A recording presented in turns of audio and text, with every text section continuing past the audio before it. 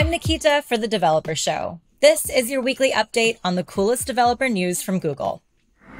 Google I/O is back, and you're invited to join us online May 10th to learn about Google's latest solutions, products, and technologies for developers that help unlock your creativity and simplify your development workflows. You'll also hear about the latest in technology from AI and cloud to mobile and web. Visit the Google I/O site to register, and we look forward to seeing you in May.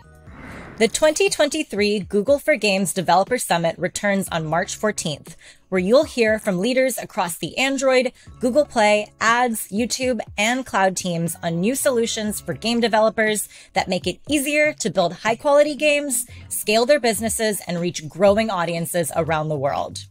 You can check out the agenda and register online using the link in the description box below.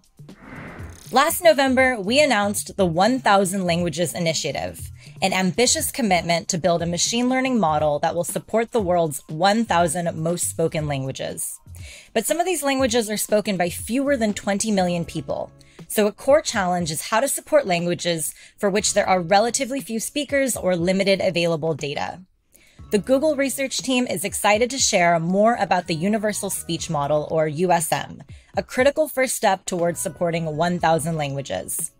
USM is a family of state-of-the-art speech models with 2 billion parameters trained on 12 million hours of speech and 28 billion sentences of text spanning over 300 languages.